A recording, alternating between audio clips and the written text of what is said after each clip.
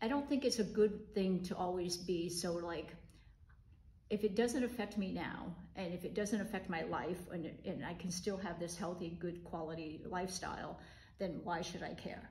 Because in the aggregate, you know, I would say that it's already a problem, right? You already find it. So think of, I mean, you've seen it for many years now.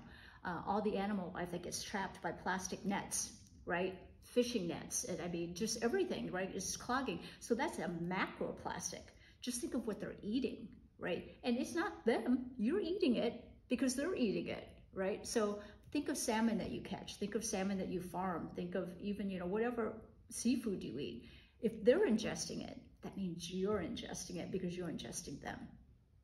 So, I mean, it's, you know, I mean, I know you're just asking that, like, you know, to play sort of the devil's advocate, but I would say that it's like, it's almost already too late in a way. So I think, you know, it definitely, I think it's an urgent matter.